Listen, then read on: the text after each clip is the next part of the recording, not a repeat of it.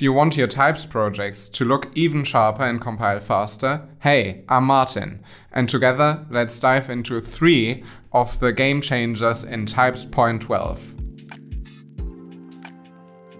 Let's get started with this article.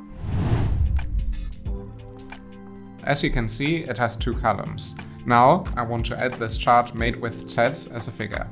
Sets is a great package for creating charts. Previously, I floated all figures to the bottom with set figure placement bottom, but this chart is just too wide for a single column. Typst 0.12 solved this with scope parent, allowing floats to use the whole page, not just a column. And it's versatile. You can apply it to individual figures or across the entire document layout. The best way to iterate on documents are comments right in your markup with Typst Pro, but sometimes you'll have to share a PDF instead. If you do, your colleagues will appreciate line numbers.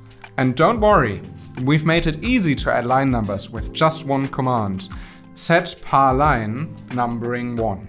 You can do any numbering, and you can also customize whether they are counted by page or throughout the whole document with a set rule. In this update, we've also tuned the performance of some of Typst's most used systems. Let's see how this plays out.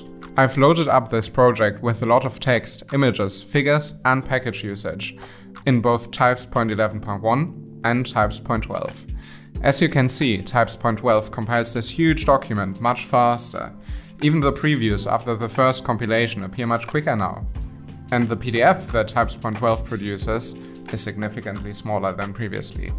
Finally, if you need to archive your PDFs, we've got you covered.